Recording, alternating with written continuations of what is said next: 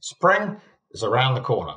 With spring, harvest starts with asparagus, strawberries, those winter vegetables, and the spring vegetables have been planted. As spring carries on, we get into cherries, and then, of course, through summer and in autumn, onto the rest of the fruits. And all through that period, vegetables are being harvested.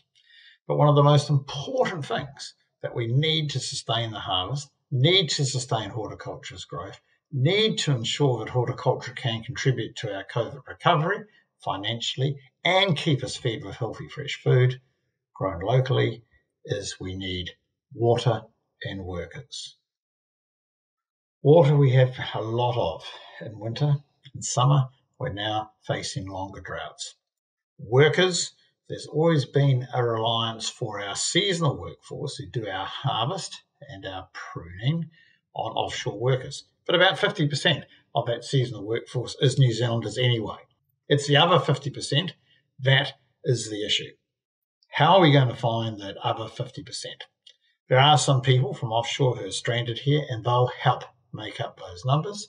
And then we may be able to get some people into New Zealand if the bubble starts. But there is an enormous amount of New Zealanders needed, redeploying New Zealanders into our seasonal harvest. Great jobs outdoors at the best time of year. To do this, we need to work closely with government to get the immigration settings right so those stranded people can get jobs, but also particularly work with government to ensure we get the balance of Kiwis to offshore workers correct.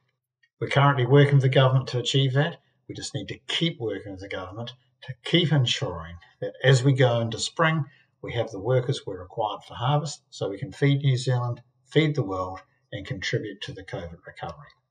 Flexibility in immigration settings will give us the certainty we need to go forward. That's what we're working on with government, and that's what we aim to achieve.